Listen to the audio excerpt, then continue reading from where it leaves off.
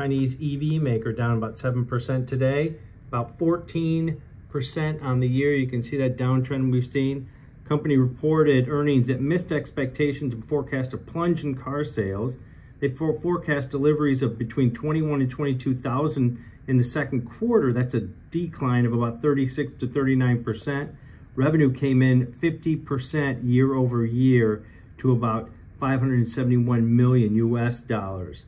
XPeng has been hurt by macroeconomic environment and also competition. Tesla slashing prices also weighed on their competitiveness. They're gearing up to launch a new SUV, but this one's under pressure, along with NIO shares, a competitor, down about 10%.